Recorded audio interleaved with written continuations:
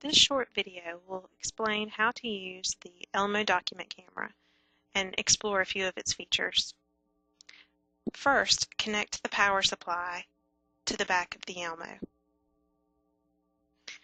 Then, to connect the Elmo to a projector, use the RGB cable and plug it into the back of the Elmo and connect the other end to your projector.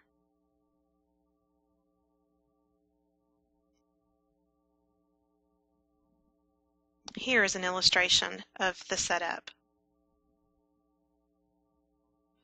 Do not lift the Elmo projector from the arm or anything but the base.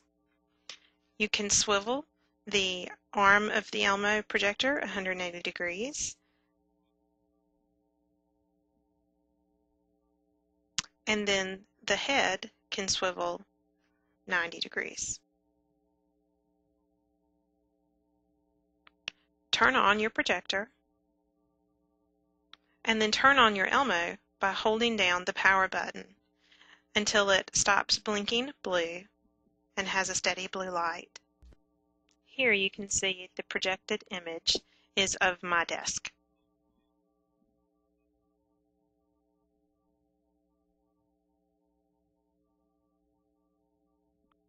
You can zoom in and out using the button on the side of the Elmo document camera head. So you can do a zoom of the projected image, and then you can press the button in the middle of the zoom for autofocus. There's also a button on the remote for autofocus.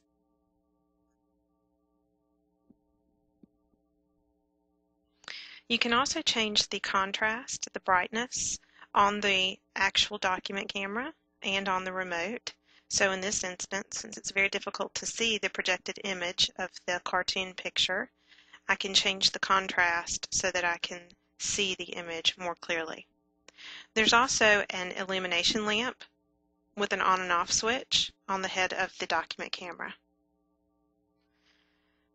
The remote that comes with the document camera has lots of special features, and so we're going to highlight a few of those here. The first one is the highlight button, and so when I press that button you can see that a certain part of the image is highlighted, and then I can use my up, down, side arrows to move that highlighted section around.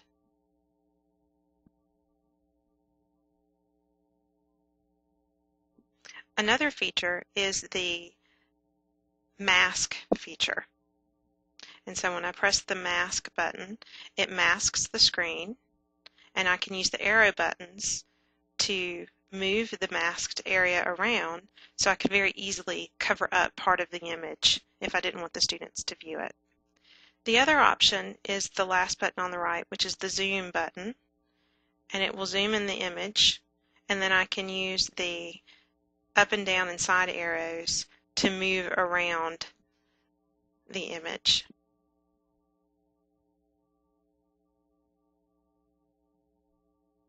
I can press it again to set it back to the original exposure.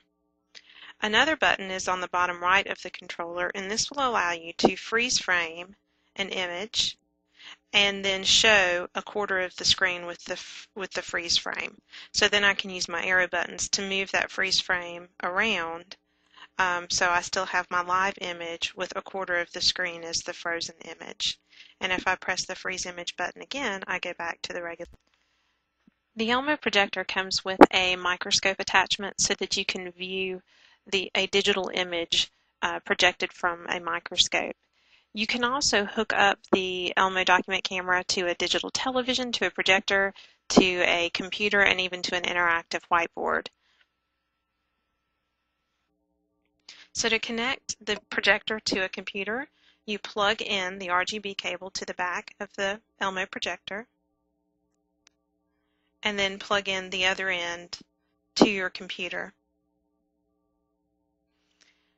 And so here, with the click of a button, we can change our view to the computer view,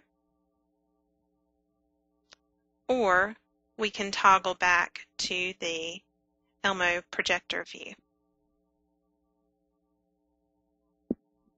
You can also do this using the remote by pressing the computer button.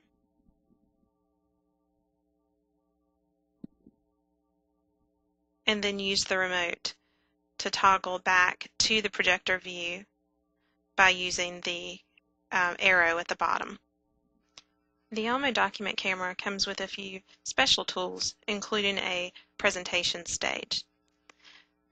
So I can hook the presentation stage to the corner of the Elmo projector, lay my document on top of the stage, and use things like the included magnet and the anti-glare sheet.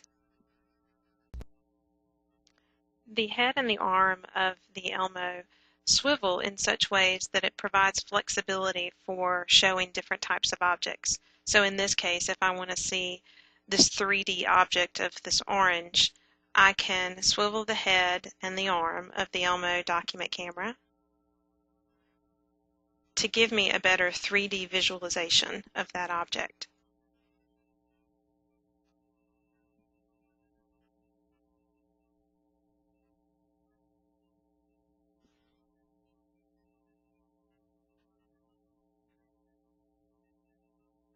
To turn the document camera off, press and hold the power key until it turns red.